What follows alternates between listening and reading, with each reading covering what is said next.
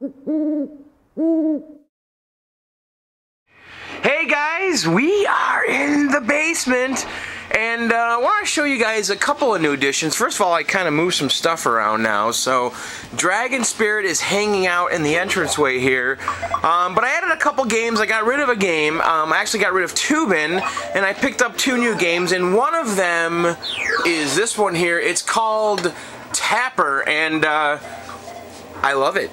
This is a game I've wanted for some time, and it has this cool kind of like bar theme. And this one is actually Budweiser Tapper. There's also Root Beer Tapper. And I guess the idea here was this was a game that they could sell into bars because it kind of has like bar-like features. It has a little foot bar down here that's all brass. It has drink holders here, and it has little beer taps here as you play the game.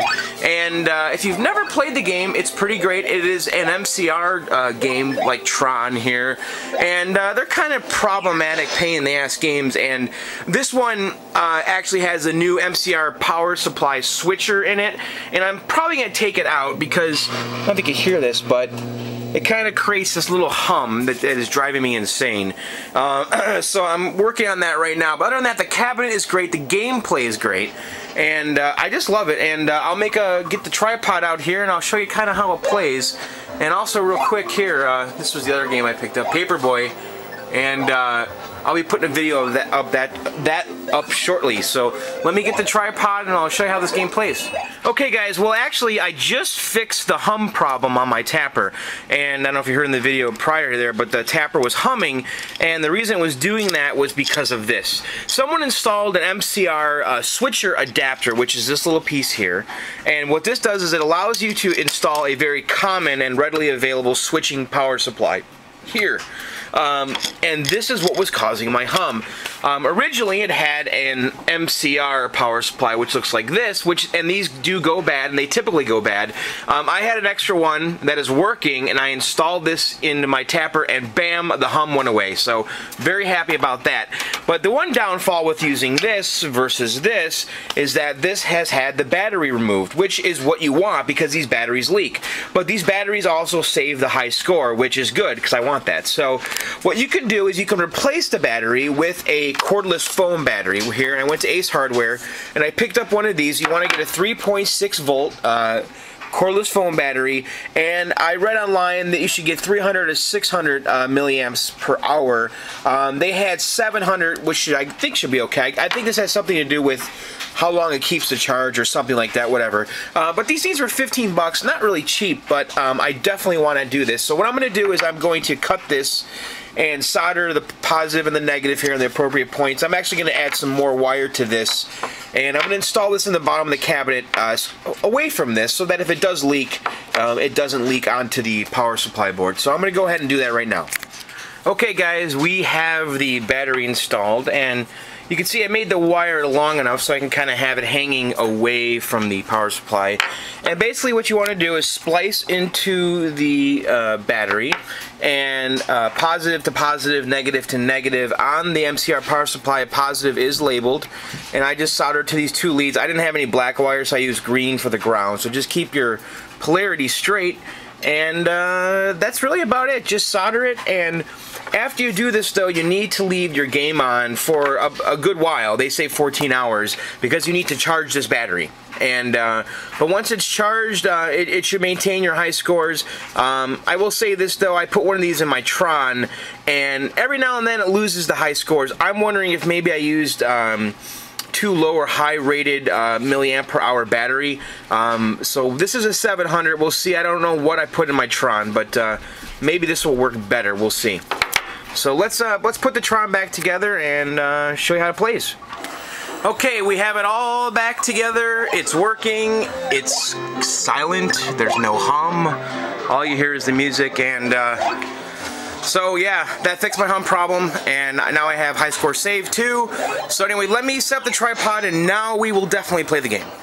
Okay, we're back and we're ready to play some Tapper.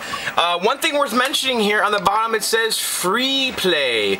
Oddly enough, for whatever reason, this game doesn't have free play. There's no dip switch setting for it, so I had to basically patch my ROM. And if you do a search for Tapper Free Play Online, you'll find a patch. And what you need to do is you remove one of the ROMs from the board, you load the file into your computer, and then you apply this patch, and there's a Java patching program.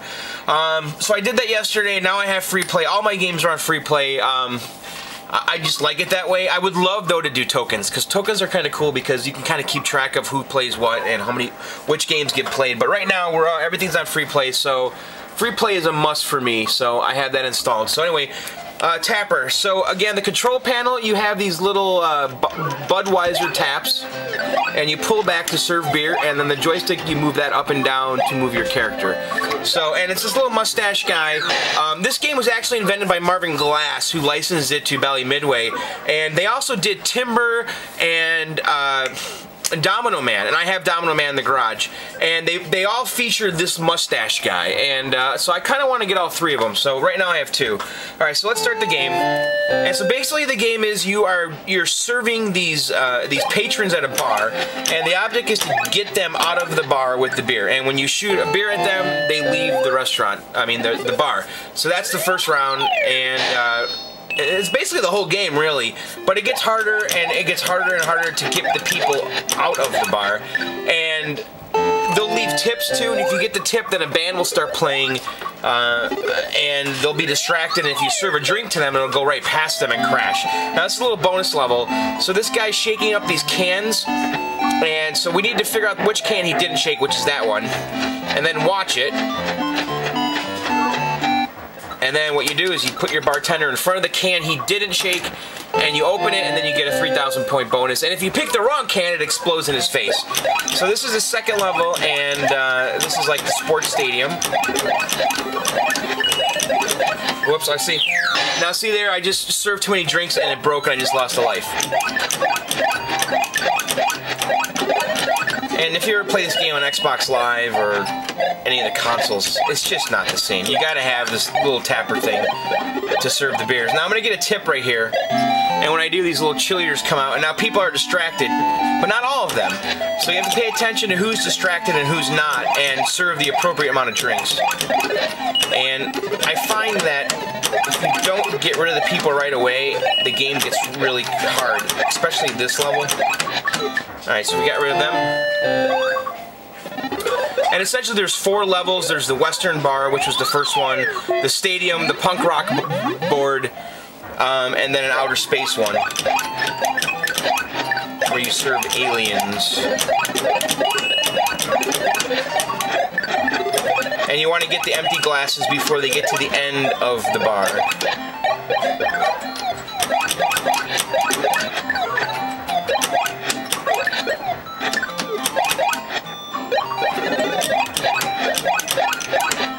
Keep playing here to see if I can get to the punk rock board. Ah, shit. Ah, fudge.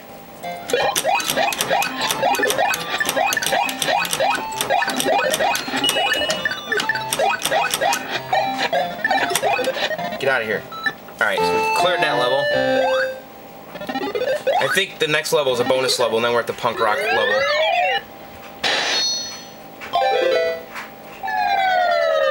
And there's cute little animations in between the levels like that. So we're not on the punk rock one.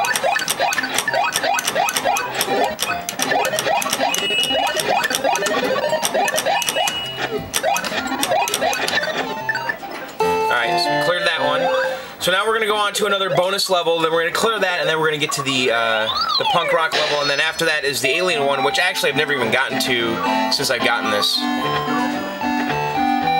And I'm going to purposely open one that he did shake, just so you can kind of see what it looks like. Oh well. I tried to select one that he didn't shake, but I wasn't. Anyway, I got lucky.